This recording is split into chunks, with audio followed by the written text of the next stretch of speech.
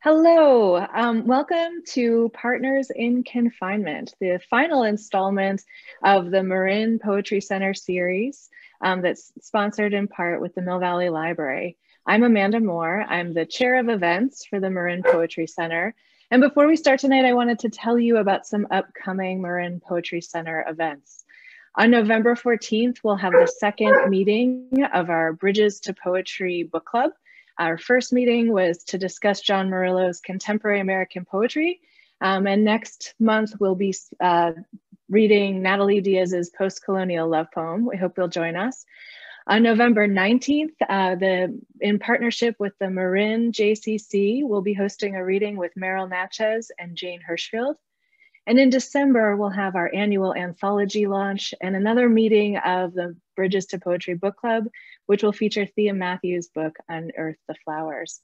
Information on all of these events is available on our website, where you can also become a member. I'd like to thank, actually, the members of the Marin Poetry Center who support events like this, and the Mill Valley Library, without whom we would not have this lovely environment to host our readings. When we're in person, they give us a physical space, and here online, they give us a home on Zoom. So thank you to the Mill Valley Library.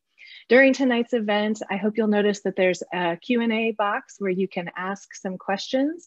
As part of the conversation, I'll try to weave those in.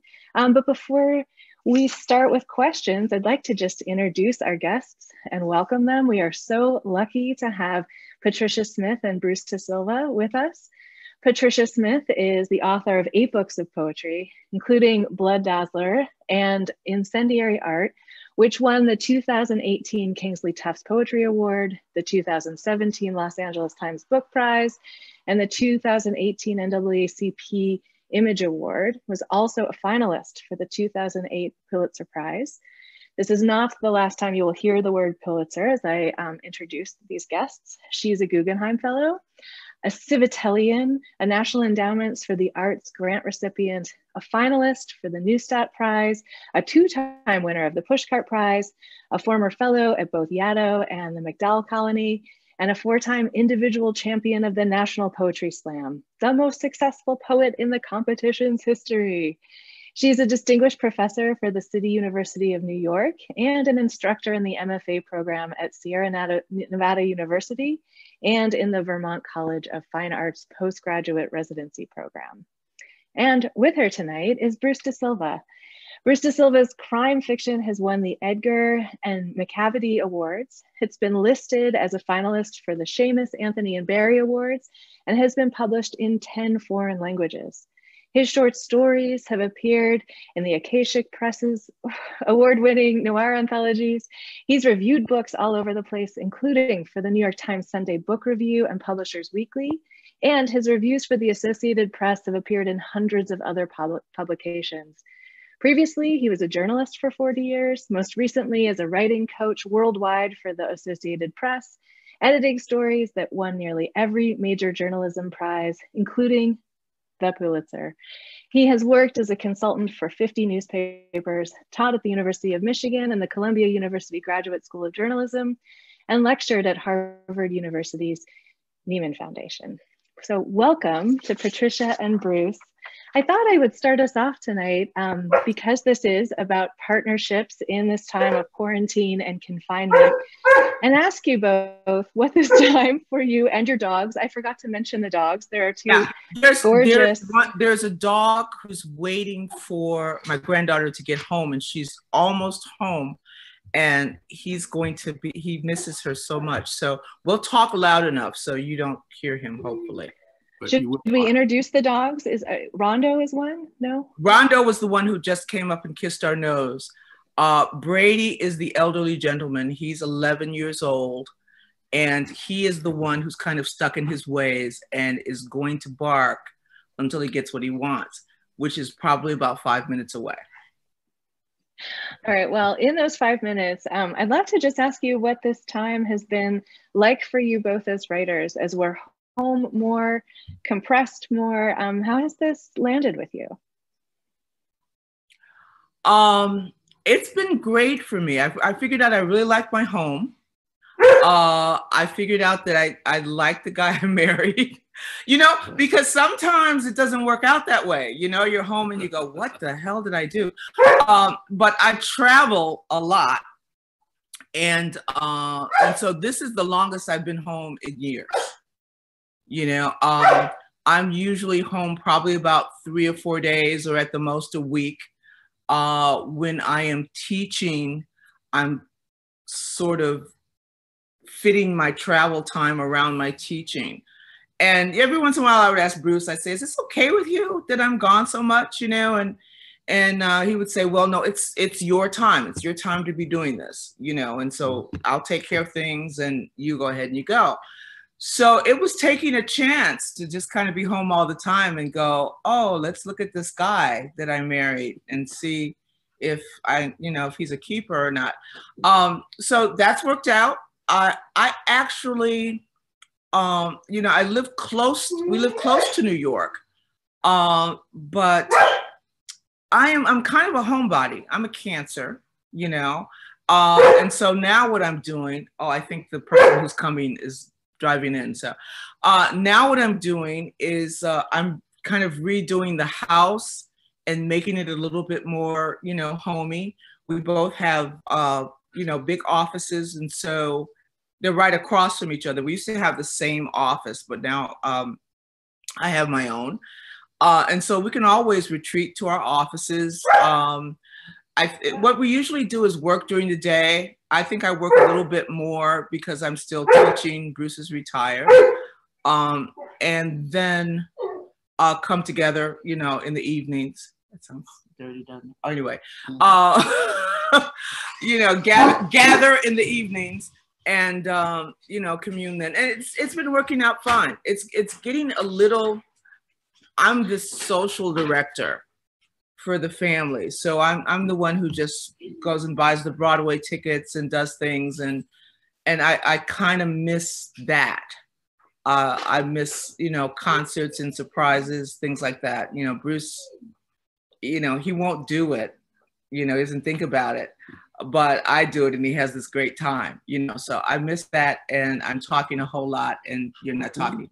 So go right ahead. How's this been for you? I like it because you usually on the road so much that you were gone about half the year. Mm-hmm. You wouldn't be home. And yeah, this is the longest that you have been home, and we've been together almost since we started, which is 17 years today, by the way. This is our wedding anniversary today. Oh my goodness. Look at Amanda. Happy anniversary. And this is how we're celebrating, is talking to you on Zoom. Our PayPal is, I'm sorry. Yes, where are you registered for anniversary gifts? Well, congratulations. It's an amazing achievement to have an anniversary, but especially right now when we're together so much, to be so happy and sitting so close to one another. I'm glad we can be part. I hope you're going to have some champagne when this is over. We're glued, actually, because I didn't want to have anything to do with them. And we have started already. So you mentioned that you have offices right across from one another. Do you read each other's work in progress? What's your relationship to one another as writers? It's unconventional, I think, in a lot of ways. For one thing, we read each other's work in progress, not as much as we used to, but we do, and we never fight about it. We never argue. We can criticize each other's work, and it's always taken well. I think one of the it is, and I think one of the most unusual things about the way it works is that although I'm a fiction writer and she's a poet, which should mean that I'm more long-winded, and that her writing is tighter, it tends to work the other way around. When I edit her work, much of what I suggest is cut. And early on in our relationship, it often was, she would give me a poem and I would cross out the first stanza or two. and say, that's throat clearing, the poem actually begins down here. There's less of that now. Right. Because you kind of learned that lesson and you don't do that much anymore. And otherwise. Sounds funny. You learned that lesson. You did. Yeah. You've got very, very good at not doing that, of getting right to the point early on.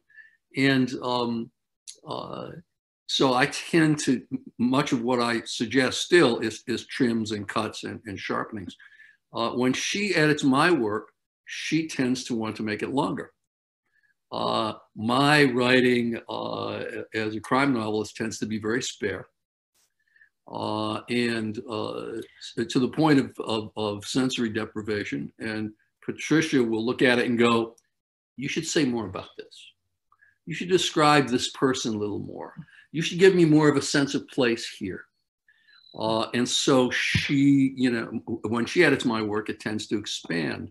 The other main thing she does, though, is there are times in my novels where I need to write a love scene, and I am always baffled by what to do. He can't.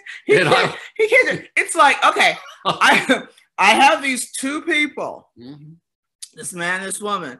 Here's where they are now. Here's where I need them to be, usually in bed or something. How do I get them from point A to point B? What is he saying? Is she believing it? What is she wearing? Does she smell good? Blah, blah, blah, blah. Because he's writing this chopped kind of detective stuff, hello, sleep with me. Okay. That kind of, but he's like, okay, so she's doing this. How is he reacting? Or he's doing that. And how is she? So I can always tell. It was like, when our offices were in the same place, he'd get real quiet, and then he'd go, Patricia, Patricia, and it was either a love. The hard thing was I'm very descriptive. I love narrative poems, and I love lush writing and stuff. So sometimes I want to put too much into his. You can't really have a police procedural with all this, all the rolling meadows and all this stuff, So I'm trying to do that. And when he says that he sees my poems and he X's the first part out, because I got started by getting up on stage and doing my poems, there was initially a lot of throat clearing. There was a lot of scene setting because the people didn't have a book to take home. And they only had those 3 minutes to hear the poem, and I couldn't repeat it. So there was a lot of walking them in through the poem. And so the transition from doing spoken word to being mostly on the page was a lot of that. You don't need this, you don't need this, you don't need this. There's a poem in I think your first book about Little Richard, the second book. Rock and roller. Yeah, second book. And when she did it on stage, and then when it was in the first book, it began with Little Richard walking out onto a stage at the Tonight Show, I think, with Johnny Carson, and he sits down in the couch, and there's like a stanza of that scene setting. And then the next stanza begins, I am the architect of rock and roll. It's like, okay, that's where that poem starts. Okay, first of right all, there. I'm not old enough to remember Johnny Carson. So it was Arsenio Hall. Okay. It was Arsenio Hall.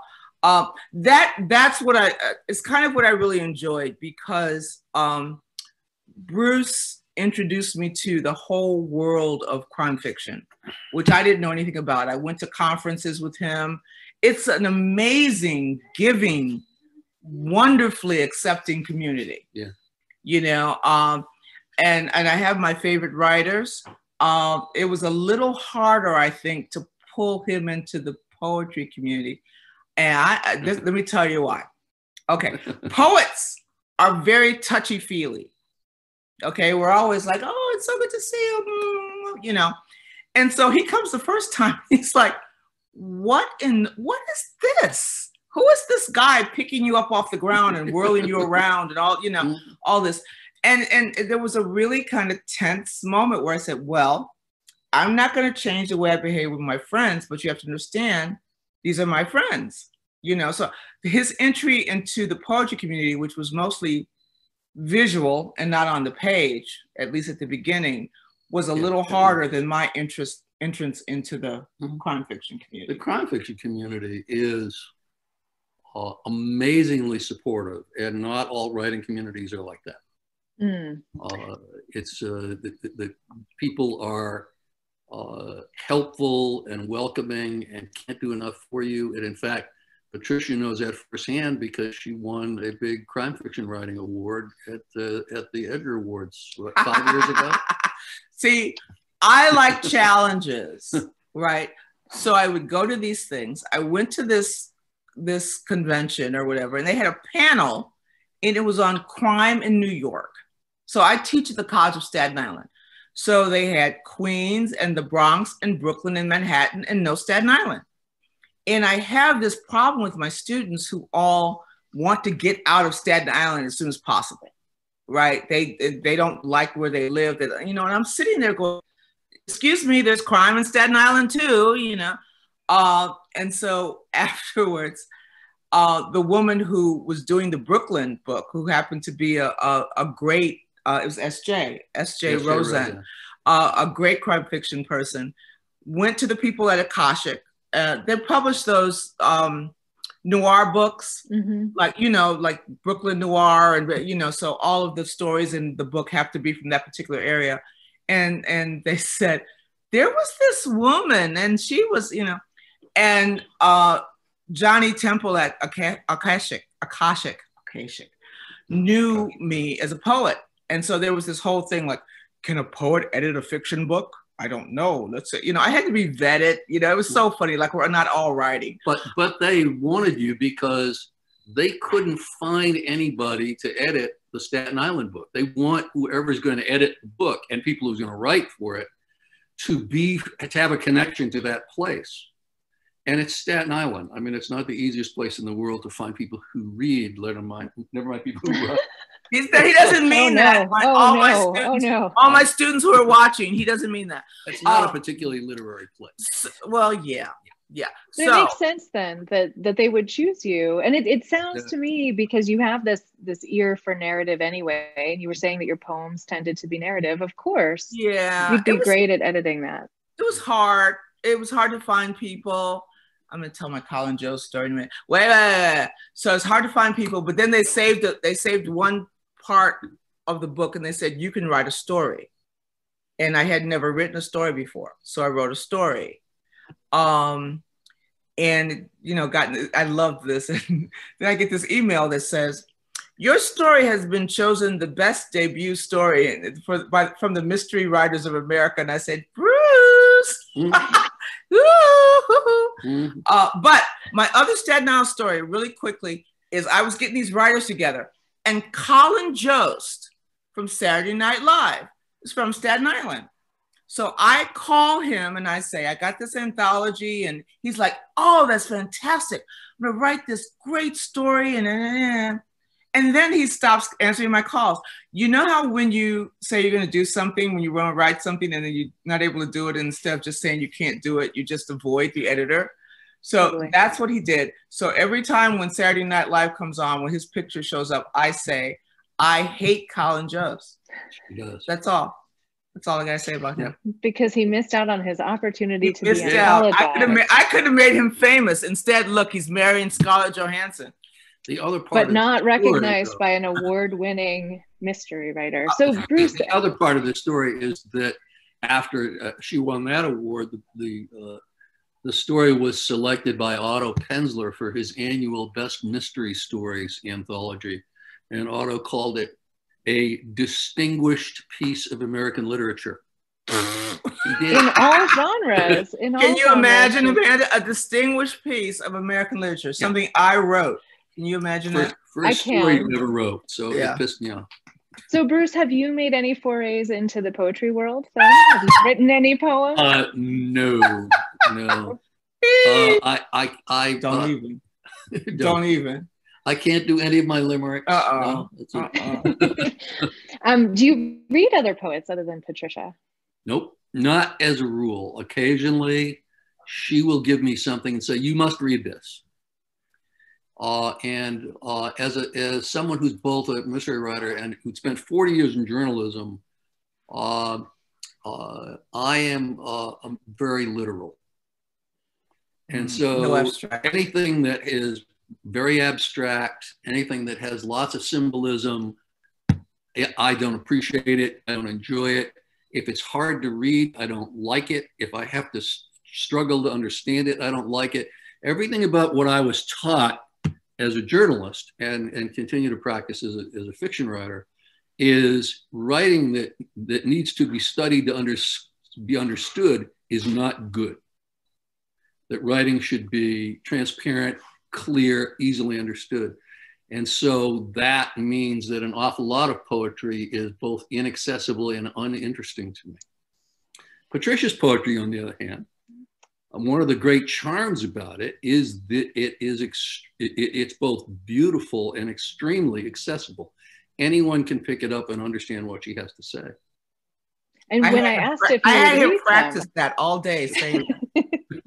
But when I asked if you would read us a poem of hers, you said that you didn't want to do that. You don't want to read her poems I think out that loud. if somebody's going to read one of her poems, she should do it because she is a brilliant performer of her own work. But it would be nice to see what you brought to it. You have favorite poets though, right? Other than you? Not really. You like Carolyn? I do like Carolyn Forshad. You like Ellen. True. You like Ellen, but you're not Ellen sure. Bass. Yeah, you like Ellen Bass. Kind of. You like Terrence Hayes. Tyamba Jess. You had Tyamba Jess. See, he knows poets. Look at this. I like the way Tyamba dresses. He's a very, very cool dresser. So you like being in the world as much as you like their work? I like a lot of the people in that world.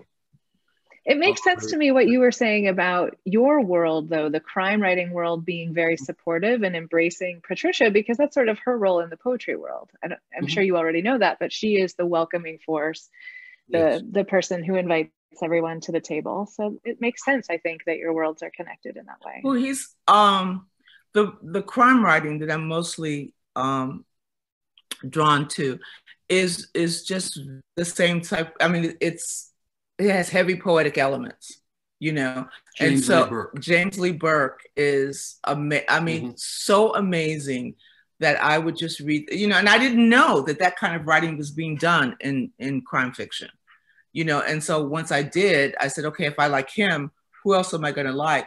And then I also started to like the sort of breakneck speed things like Lee Child writes, you know. So the thing is, if you are interested in writing, if you're a poet, a crime fiction writer, whatever, you're a storyteller. And once I start thinking of myself as a storyteller, those heavy lines between the genres just start to melt away. And, you know, I've started to see novels in verse. I've started to see crime stories in verse. And so we thought about, I think we're still thinking about writing a book together. He's got that, we're going to take advantage of the fact that he's got that clipped kind of, who was the guy, on television, the Dragnet, who was that? Oh, Joe Friday? Yeah, Joe Friday. See, he sounds like Joe Friday when he writes it. Well, not quite, but. Well, you know, sometimes. It's just get right to the point. And we wanted to do a novel in alternating voices. We were talking about doing something. I talk a lot about Chicago, and I grew up on the west side of Chicago, and that's the part of town everybody tells you to stay away from. And one of the things that I remember before the riots in 1968 that burned down almost all of my neighborhood, there was a cop who walked the beat. And he would go into the beauty salons and the stores, and everybody knew him. And it was a white cop. And he would go into the salon, and there was this woman who did hair there, this Black woman, and she would get all flustered, and she, you know, and I thought about that for a long time. And so I wanted to write something and have him do kind of the cop voice and have me do the, you know, the woman in the neighborhood voice. And I think we still might do it. That's one good thing about the pandemic. See, yeah, he's ready. I'm teaching. And I have a book in the transom now. I have a book that's already finished and stuff. So it clears up my space to work on something this year. Oh, that's exciting. I hope Thanksgiving then, since none of us will be traveling anywhere, you can get started. Oh yeah. I'm giving you homework. I should just get on the November novel writing thing. This is write a novel in November. Oh, just take a month and write a book. Yeah, just every day, thousands of words come pouring out. There are people who do that. Well, I would love if you would share some work. I know you're not going to read each other's, but if you could maybe share a little piece that you've worked on during this time, or that you'd like to share with us. Oh, that we've worked on through this time. Or no, anytime. Whatever work you feel like reading. You know what though? I can do that. I can, okay. See, because I have my books, but then if I call up something that I've worked on during this time, it'll cover. Yeah, it will cover the screen. You don't want to do that. I could, well, yeah, you don't want to do that. Wait, bring from Lynn Thompson, from my best friend, Lynn Thompson, read the poem in LitHub. It's too long. How much time do we have, Amanda? Oh, we should wrap up in 20 minutes, but we have plenty of time. And we want to get to Q&As. We have plenty of time. Okay. I'm gonna try and do this. We're gonna make you smaller. Oh, okay, there you are. Okay. And I'm gonna do this. Lynn, you're just a pain. You are such a pain. All right, and then I'm gonna do this. Oh no, that's not. That's my Google Docs. Never mind. No, I didn't want to do that. I want to call up this poem. There it is. Okay. So we okay? We ready? Yeah, hit us with it. Okay, I'll read it. I wrote this for John Freeman from LitHub, and he asked me to write a letter, that people were writing a letter to kind of reflect the time. And I started the letter, and this is what came out. It's called Salutations in Search of. It's long. 1, dear floaters, bloated kin, dear flooded necks and reckless leapers manic for the flow. Though you are elegant in flight, your wrecks distress the ocean's floor. The stark tableaus of sliding skin and swarms of slither set to drumbeat in your hollows. This is free proclaimed by slavers' scourge. Do you regret rebutting scar with water? Dear debris, the ocean mothers all your rampant funk and spurts her undulating arms for you. She likes to think that you are simply drunk with purpose.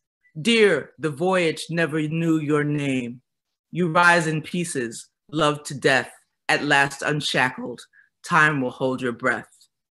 Dear wild tumultuous, your mouth, dear God, your mouth in fevered skirmish with the tongue, denying sound for rope or goldenrod. Dear mouth, still bulging with Atlantic, wrung into its new, your tangled words are lashed into the back, intending to explain the gritted teeth inspected for a flash of rot, the hefted cock or breast, a chain that's wrenched away, the clinging shreds of skin. Dear going to market, beauty on the block, sea driven deep. Dear chartered womb, within you squirms a tendency, a paradox. You trusted voyage, trust to kin, and found your tongue through tumult. Now you need a sound.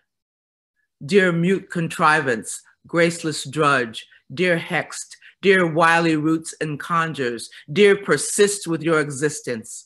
Flaunting all that flexed and bumptious brawn, dear flagrantly dismissed, the writhing in the cottonwood, dear flail and drip, dear runaway who runs the hell away, dear prey for drooling cur, dear veil of Judas moon, its murmured decibel of light, dear cautious measurer of splay and fury in a heatless star, dear we, dear woman who must now learn to unsay her purpose as a mute machine. Dear bee that's soft alive, dear man whose fevered drum was lost at sea, what nouns will you become? Dear lurch and pirouette, dear flamed facade, dear eye that won't dissolve, your audience obsessed with shrinkage, fancies to applaud and whoop, but damn that eye and the suspense and dogged smolder of its wide aloud. identified of course and doomed to swing, you vow to witness. Your enraptured crowd, delighting in your noosing as a thing to do not wish to be seen by you. Dear languid rumba, freakish scorch and sway, dear blackened reckoning, dear charred askew, dear stuff of nightmares seeping into day. The fire has died, there's nothing of you there, but they still see the fiction of your glare. Dear Langston, Zora, Louis, Josephine, dear Harlem, their rampaging stanzas, still explosive, whether they are sugar-lean pronouncements from a horn, the thrill of stories touting faces like the ones who hallelujah every time they read themselves, or, not to be outdone, a pure astonishment of women. Need this nurture and this verb on dimming days.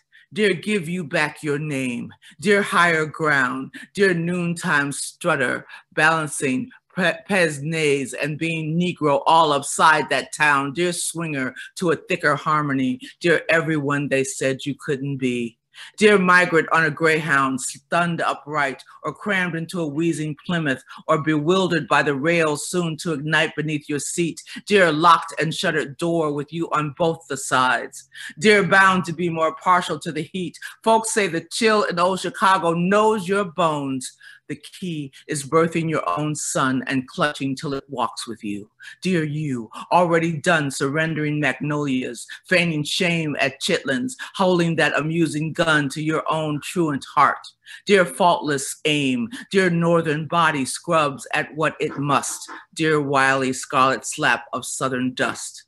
Dear edgy citizen, dear crazed careen through multitudes of all the same as you, your skittish eyes outstretched, dear seen, and then as if on cue, unseen. You knew enough to heed the itchy siren song that cooed you through the rusty yawning maws of factories. Dear often in the wrong direction. Dear Chicago digs its claws in you. The rank air gorges with disease and pay stubs. Mayor Daley's startling swell, his pocked and blustered face an odd reprise of those you thought you left behind. Dear bell that keeps on ringing, blues that hit their mark and make you dance all righteous in the dark. Dear a nigger in all moors of light. Dear bullseye, trees rise up on spindly toes whenever your skin strolls by. Dear quite mistake of you, the way you dare expose your neck and walk as if you own a thing. Dear blue on you, and don't you wish there was a ship, one chance to take a frenzied wing into the ocean? Nothing but the buzz of flashers pinning you against the past. Dear suicide, dear bullet in the back, dear in the headlights, you're not tagged to last until the morning. You are tagged to crack beneath their weight, and don't you dare believe that any one of them will let you breathe. Dear George, Trayvon, Brianna, Bree Tamir, Alashiana, Dominique Jamel, Antonio D'Angelo Romir, Ashante Botham, Terrence John Chanel, Stefan Philando, Kentry, B, Laylene, Romello, Emmett, Eleanor Monte, Janisa, Kiki, Alte, Mac, Francine, Tanisha, Eric, Dominic, Renee, Michelle, Elijah, Nia, Amadou, Akai, Monina, Cortez, Kentry, Sean, Alberta, Michael, Gabriella, Lou, Natasha, Brooklyn, Walter, Lee, Laquan, Ahmad, Mohammed, Elray, Aura, Shane, Rashad, Denali, Sandra, Oscar, Blaine. Dear someone who woke up without a son. Dear damn the dawning, echoes of a knock with no boy crouched behind it, nothing done to fix it. Dear reverberating shock, dear someone flailing, ripping at the air, obsessed with resurrecting him, who dares believe the muck of bullet hole and bruise will ever breathe as anything but dead. Dear someone loving body on its way to being only body, just that red and syrupy annoyance, hosed away when street decorum says it's time. Dear damn, dear chalk all washed to none, dear traffic jam. Dear woman wounded by the things you've heard, dear angry all your days, dear vibing wire on top your head, dear better watch the words you say to white folks, don't make them tired of you, dear wish you'd pinch that nostril down, that nose is half your face, dear talk too loud, dear stay out the sun, you fool around, get blacker than you are, what, you proud to settle for that ordinary man, gonna be too late real soon, dear press those naps, and don't you tell me that you plan on yelling about that Black Matters Lives mess, dear who the hell do you think you are? Dear, who the hell do you think you are? Dear someone who woke up without a sun and spun the blues. The singer moaned so hard the record skipped to save itself. Dear, done so wrong. Dear, frying lettuce in the lard. Dear, wonder could a matchbox hold your clothes? Your child's been scraped up off the boulevard. Since then, ain't seen yourself. Do you suppose some rebel yell can find you, hit you hard? Dear someone who has chosen just to rust instead of breathe. Here's how they lie to you. Your child will keep on dying, and you must keep clicking play to watch him blue and blue until he trends. Then he's a photograph who laughs at you and rips himself in half. I rip another page in half. Dear, dear, and start again. Dear floaters, bloated kin, dear flooded necks, dear wild tumultuous your mouth, dear God, dear mute contrivance, graceless drudge, dear hexed, dear lurch and pirouette, dear flame facade, dear Langston, Zora, Louis, Josephine, dear migrant on a greyhound, stunned upright, dear edgy citizen, dear crazed Corrine, dear still a nigger in all modes of light, dear George, Trayvon, Brianna, Bree, Tamir, dear someone who woke up without a son, dear woman wounded by the things you hear, to anyone who wakes up without the sun. I'm sorry that was so long. That was... Oh, Patricia. And Lynn, thank you for recommending that, but thank you. What a gift to hear that out loud. That was amazing. I'm glad we didn't have Bruce read that. Yeah, me too. I don't know. Bruce, have you heard her read that out loud before, Bruce? No. No, oh yeah, I'm sorry. I have heard her read that out loud. Yeah. Sorry. Oh, thank you. That was amazing. Thanks, guys. Mm-hmm. Wow. So what do you think, Bruce? Would you like to read something to us after that, or shall we? You want me to follow that? Do you have time? We have more than enough time. Look at this. So, A Source of Vipers. Okay. What I'll read is the opening of this, my fourth book called Scourge of Vipers. Part of it is dialogue between a couple of characters, one of whom uses curse words as punctuation. So if anyone's going to be offended by that, you should leave now. So here we go. A snake, that's what Mario Zarelli had called me. And now, just an hour later, something was slithering across my cracked kitchen linoleum. It was 3 feet long with lemon racing stripes twisting the length of its brown body. I watched it slide past the wheezing fridge and veer toward the kitchen table where my bare feet rested on the floor. It raised its head and froze, its forked tongue flickering. It had caught my scent.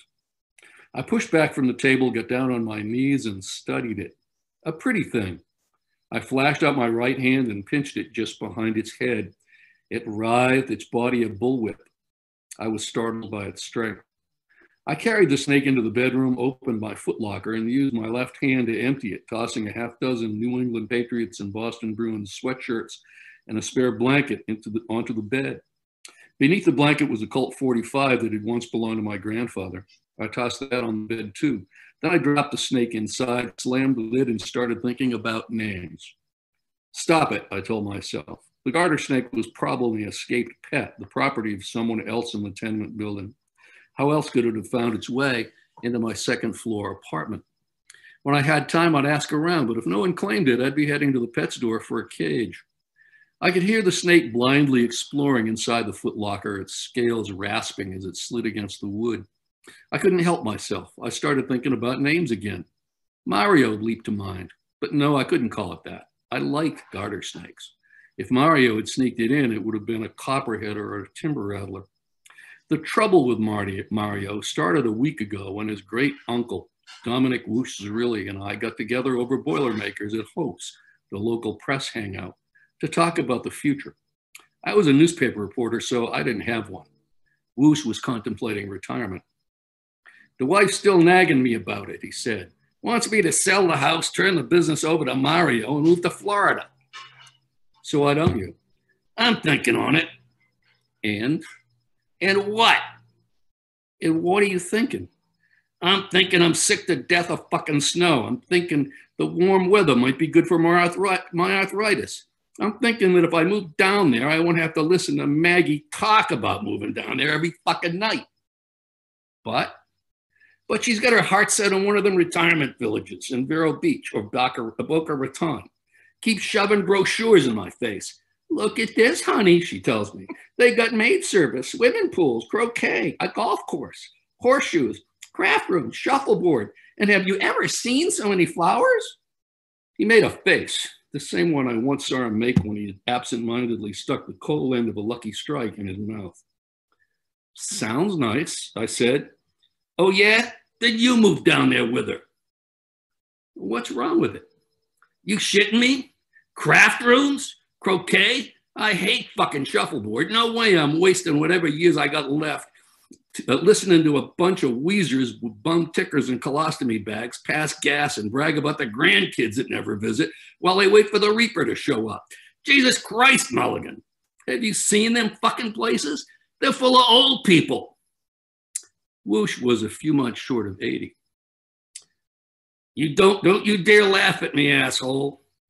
I'm not. Yeah, but it's taken some effort. He waved the waitress over and ordered us both another round of Bushmill shots with Killian chasers. Maybe you could compromise, I said. Get yourself a beachfront cottage on Sanibel Island or a luxury condo in Fort Myers. Will the Sox have spring training? I already thought of that. Trouble is, ain't no way I can hand the business over to Mario. Why not?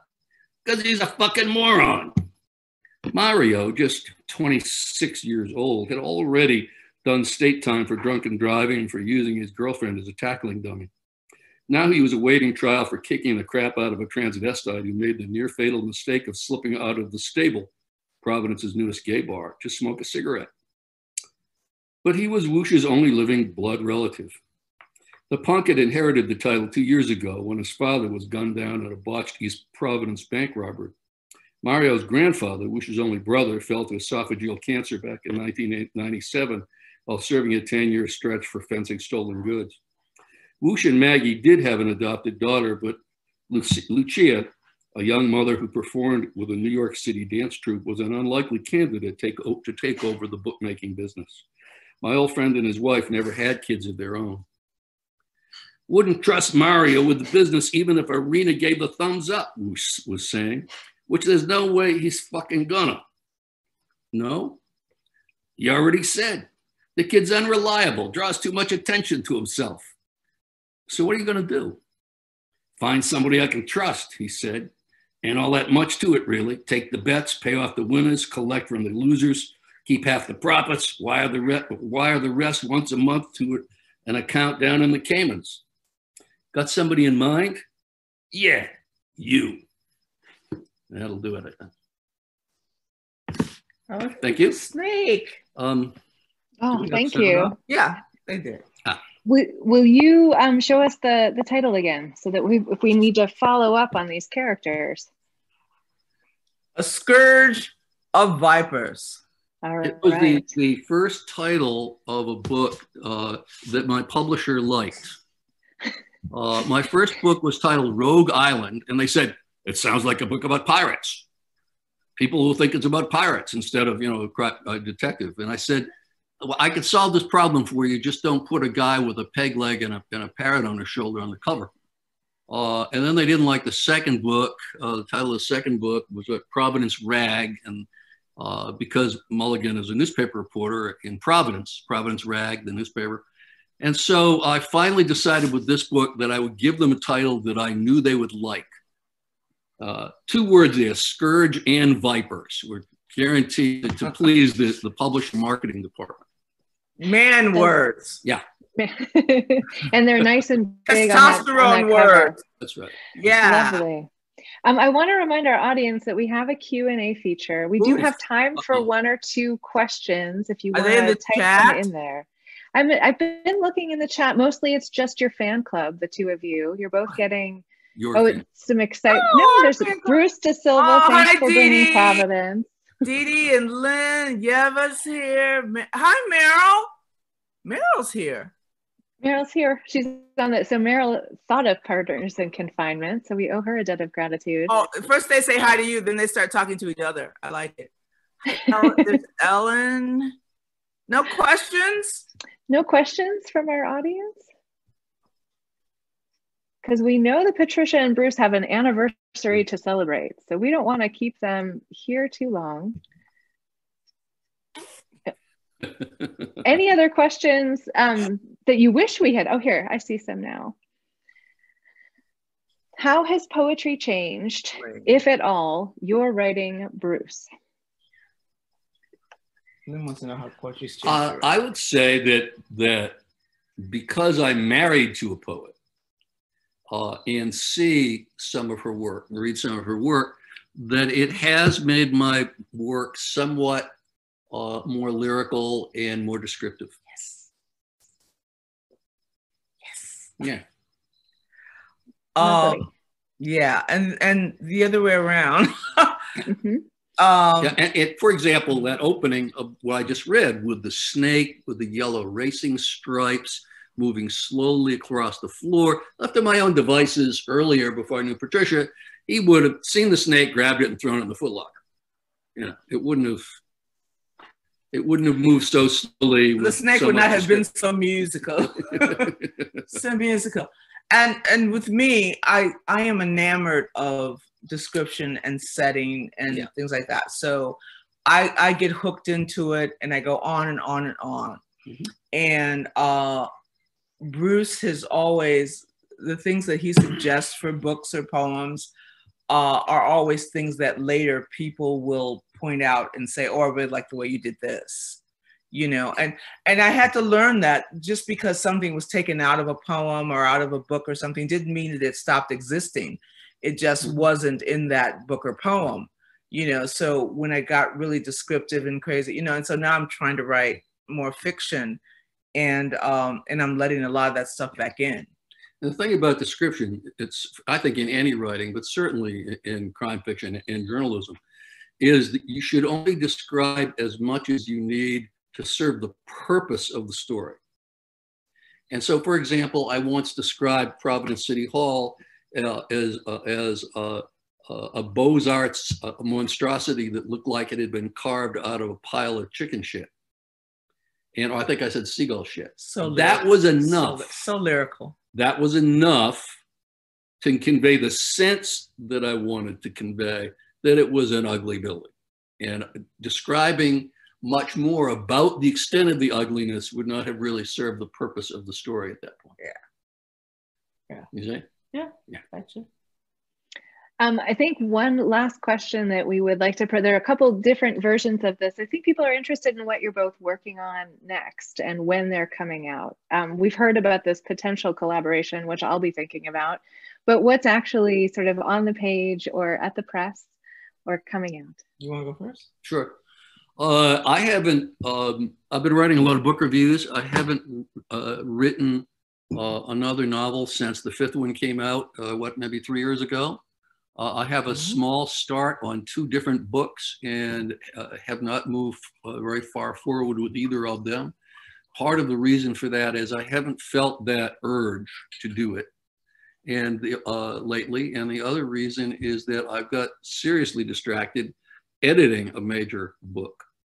The book is called First Steps. It is a nonfiction popular science book about the current state of knowledge about human evolution. And it is written by one of the most important paleoanthropologists in America, a professor at Dartmouth College named Jeremy DeSilva, my youngest son. Lovely. And I spent, I guess, the best part of a year off and on working with him on the editing of the book. Comes out in next April, I think. I can say I've been nudging, pushing Bruce to do novels because one of the things that's really intriguing to me about the relationship, I love when we're both working on something. You know, there's this kind of tunnel of energy that goes back and forth. You know, I loved when he would stop and just yell over and go, here's where I am, here's what's going on, what do I do when I come over, you know? Or I'd say, this poem's not working. There's a theory that writers can't be married to each other, really. This whole series has proven that wrong. But, you know, I mean, I think sometimes there's competition, you know, and we don't have that. I mean, he's so, I can't even get him to talk about himself most of the times, you know. People would be interviewing him about himself and he'd say, well, my wife, she's one of, you know. So he's like my biggest cheerleader, and I love that. And so we have kind of like this mutual admiration society thing. And so I love it when we're both writing. There's no energy like that energy. I have a book in the transom already. We have a huge collection of 19th century photos. We liked going around to like tag sales and flea markets, things like that. And then we started looking for 19th century photos of African Americans in particular. And when I applied to the Guggenheim, it was that project where I thought I would do persona poems, dramatic narratives, and try to rebuild lives for some of these pictures. You know, they seem like ghosts to me, and I wanted to say, who are you? Who are you? And I've finished that book. And that one, I think now is coming out at the beginning 2022, when the world is right again, hopefully. And so that gives me a whole year to write. And I have some fiction that I have started working on already, but then I'm going to sit down and talk to Bruce again about the dual thing. I think the good thing when people ask me about things like writer's block, I think the cure to writer's block is to be working on like 3 or 4 things at once, you know? So when you hit a wall with one thing, you just go to something else, and you should always be working on a children's book. Always. The thing about a children's book is when you hit that big serious wall with that big serious thing that you're doing, you go to children's book and you can play with language, and you can, you know, so reality changes. So even if it's something that never comes out or whatever, you know, just let yourself have that moment where you can cut loose in that, you know. And so I've got all these things kind of balancing, and when you're ready, and we can sit down and go, okay, let's map this thing out. Although he doesn't map out, I don't know enough about novels and stuff. I need to have everything like right in front. So we'll figure this out. And we can do it that way. And then if it takes a turn and doesn't quite follow the map, that'll be okay. I'm at this weird stage where there's so much I want to do. You know, people are doing novels in verse, which I love that idea. You know, and so I said, oh, I'll just do a crime novel in verse and compete with Bruce a little bit more. Who knows? But yeah, so some weird hybrid thing is going to happen this year, because my poetry book's all done. I'm not worried about that. I think it'll be fine. And we'll create something, I think. Well, I very much look forward to having you come back to the Marin Poetry Center, hopefully in person, but both of you to talk about what comes of this project. We'll see, or one of us may be dead. Who knows? Well, thank you so much for this evening. It's really been, man. It's so good to see you again. It's amazing. It's a lot of fun. This has been amazing. I could talk to you for hours, but I really want you to go have your anniversary. Thank you so much. Thanks all you guys who came. Thanks all my friends and students and best friends and Ellen. Hi, Ellen. And Dee Dee, witchy girl. Anyway. Okay. All right. Well, thanks to our audience, and thanks to our wonderful readers tonight. We'll see you all soon. Okay. Bye. Bye.